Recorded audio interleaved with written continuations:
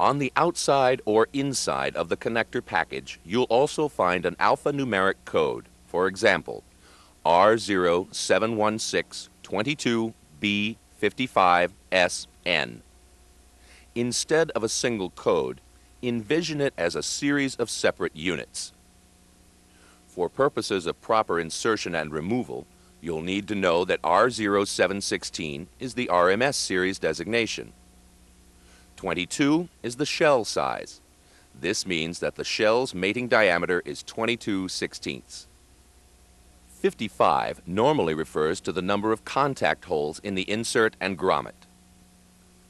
S means that the proper contact is a socket rather than a pin. This letter would be P if a pin contact were to be used.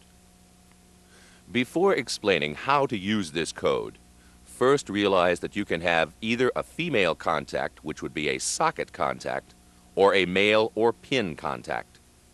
Both socket and pin contacts are available in 3 sizes: 20, 16, and 12. These numbers refer to the size of the mating contacts and not necessarily the size of the wire. The same size socket and pin must be used for the contacts to mate and make proper electrical contact inside the socket. The code is your guide for selecting the proper insertion and removal tools. R0716 is the connector reference used in the RMS catalog. On the Available Inserts page of the catalog, you can find shell size 22. Note that there are 4 inserts, each with a different contact reference number: 12, 19, 32, and 55.